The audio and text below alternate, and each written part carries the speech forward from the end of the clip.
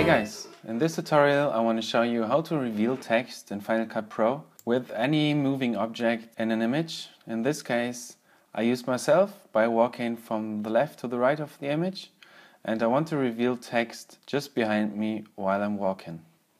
So I put this clip in slow motion, put a track under it. Okay, first of all we want to choose our font.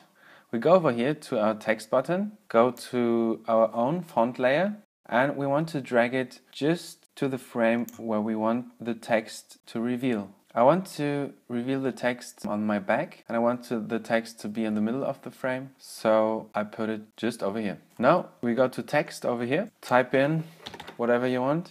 In this case I'm going to type in text reveal tutorial. Gonna make it a little bit bigger, like that. Then I'm going to choose another font. In this case I'm going with Gotham Ultra. It's a free font. I'm going to link it down in the description so you can download it for free. Next step, I'm moving the text where I want it to be, and I'm moving it a bit up and a bit to the left, so you can see that the first bit of the T is already behind my back. So next step, we move from the text folder to the video folder.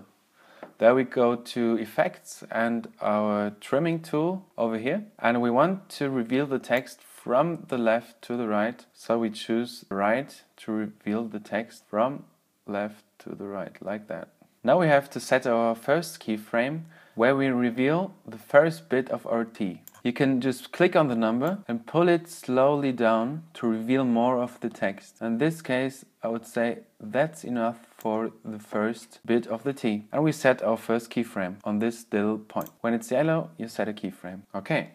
Now we're clicking one frame to the right and revealing a little bit more of the T by dragging down the numbers. I would say that's okay. And the keyframe is already set automatically. So next one. Next frame, and you have to do this all over till the whole text is revealed.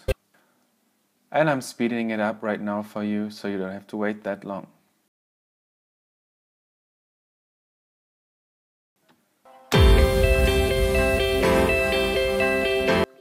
So, looks pretty cool. If you invest more time as me, you can do it even better. The easiest way is to do it with even objects, which are vertically to the ground.